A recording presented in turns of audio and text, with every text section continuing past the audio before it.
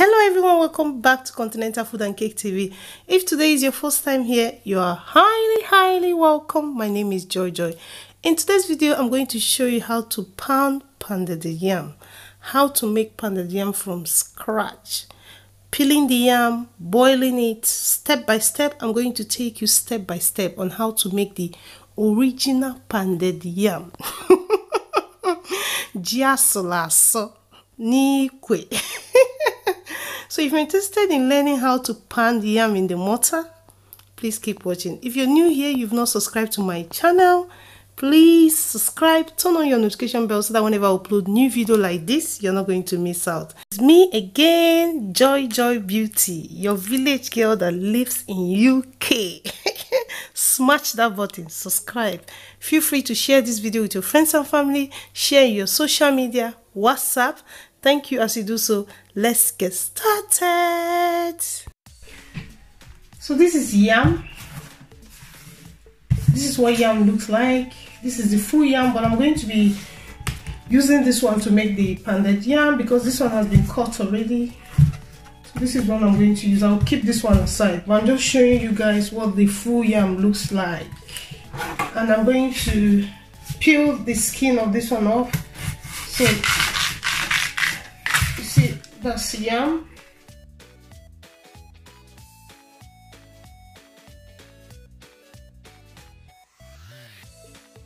After cutting the yam into holdable size, next I'm going to trim off the end which is dry. Then I'm going to hold on to the yam and peel off the skin. This technique is good for somebody who is used to peeling yam like this. This is how I peel my yam, but I'm also going to show you another way to peel off the skin of the yam.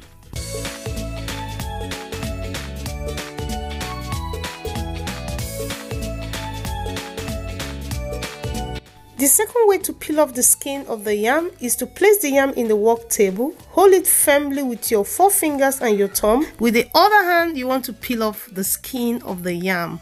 I believe that this way is easier and safer for somebody who is peeling the yam first time. So if you're a first timer, you want to try this method or this way and you peel the yam very easy. Just watch the video, you understand it better.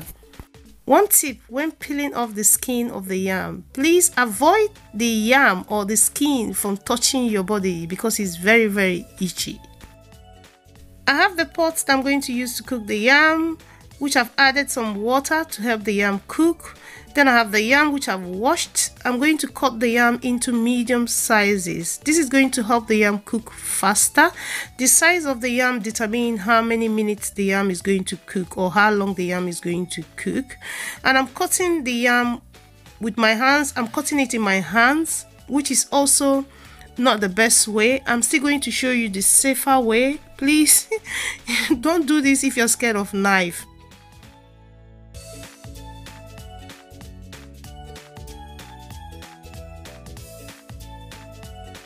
Second way to cut your yam, which I feel is the safest if you're a beginner or if you're a first timer, you want to place your yam in a chopping board and cut into medium sizes.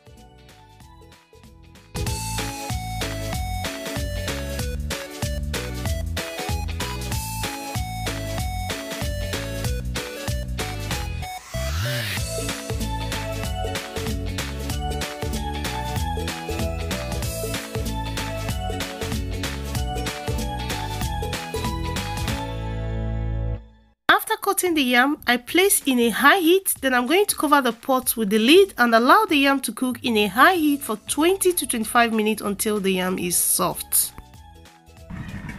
So the yam has been cooking and it's cooked, it's soft. Look at that. You want to cook the yam until it's soft, like soft. So next I'm going to pan the yam in the mortar or called odo. So to pan the yam, this is the tools. This is called mortar or called odo, and this is the hand of the odo. I've washed it, it's clean. Next I'm going to add the yam there, put the yam there and start pounding, but this is called odo or called mortar. So this is the yam, boiled, soft. I'm going to transfer it here. So that's the yam. I've take out the water. I'm going to use the water later, but for now, this is the water that comes out of the yam. I'm going to use it also, but I'll keep it aside for later use. So this is the yam in the mortar yam, hot yam. Next, I'm going to pan the yam. And to pan the yam, I'm going to be using akodo, that is the hand of the mortar. They have the long one, they have the short one. This is the short one. So I'm going to start panning.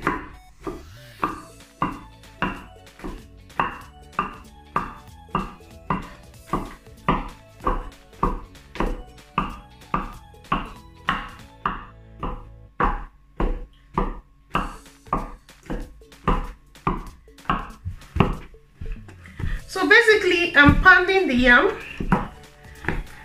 and I have to pound it until there's no lumps and the yam is smooth. It takes between 20 to 25 minutes.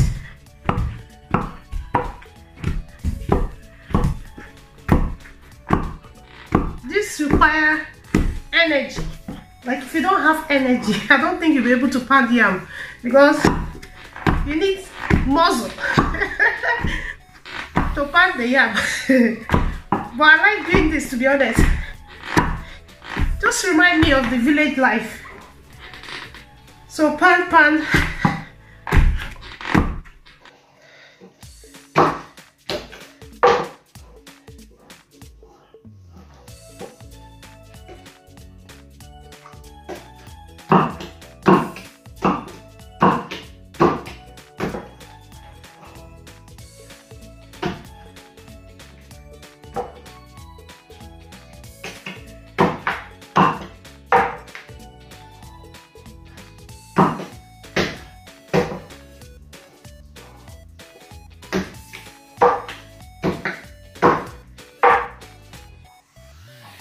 So at this point, I'm going to be adding some of the water that came out from the yam. Add a little bit and mix.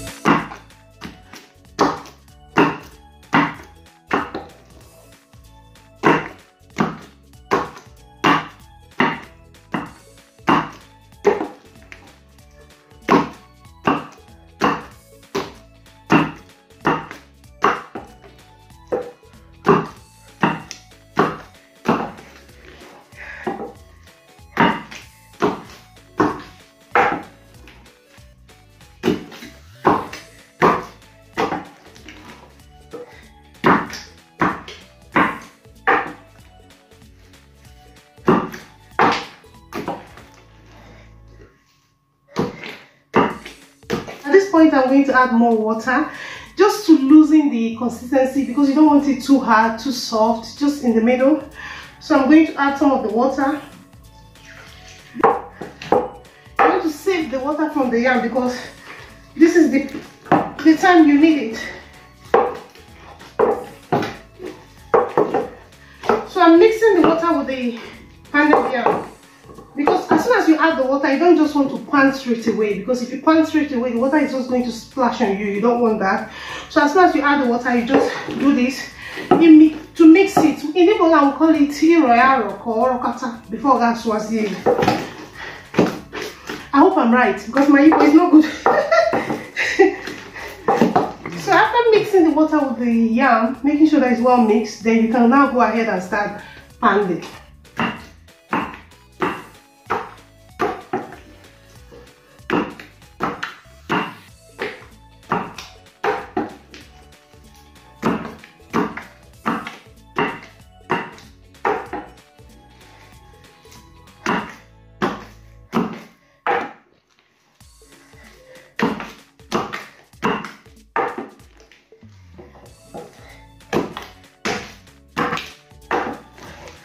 Guys, did you see this pounded yam? Hey!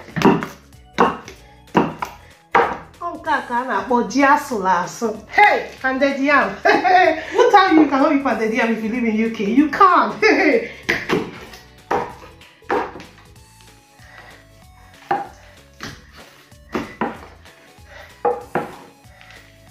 So, you can see pounded yam. I still want it a bit softer, so to achieve that softness that I want, I'm also going to add more water. This water is from the yam, guys. You don't want to throw the water away. Then I'm going to mix it together.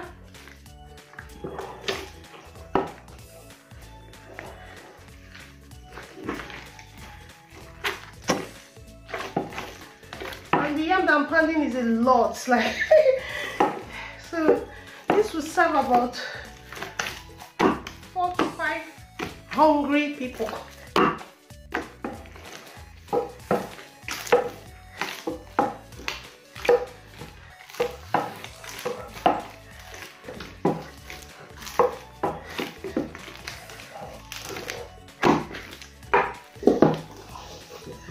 So after pounding the yam, I'm going to wrap them.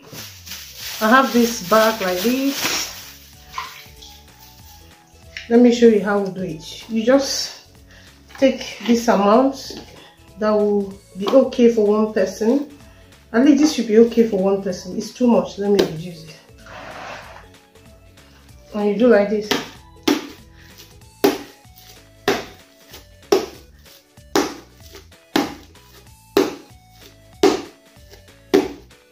So you see that this is too much.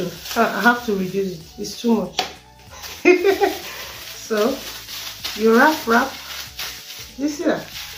So you keep it, and I'm going to wrap all of them like this. Then you can cover it with a cloth, or you cover it with a foil paper to keep it warm. So I'm going to keep that aside. It's how to pounded yam in the mortar. That is raw pounded yam, original pounded yam, organic pounded yam.